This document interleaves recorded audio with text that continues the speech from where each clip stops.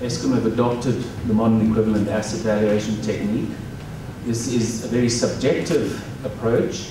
To our knowledge, it's been used in Australia mainly in the instance when privatized assets were sold at extremely generous values, and it was a way of almost justifying the tariffs to compensate for overpayment.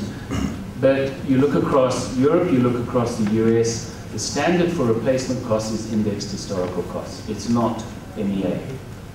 On an indexed historical cost basis, those assets are valued far lower than what Eskom has put in its application, and the difference then in terms of depreciation charges and the like is about 10 cents on the tariff.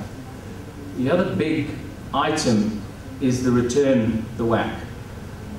Now, if we look at indexed historic cost for the asset base of Eskom, the real WACC that they're putting through in this application is more like 12.5%, not the 10.3%, which they've applied to an inflated asset base.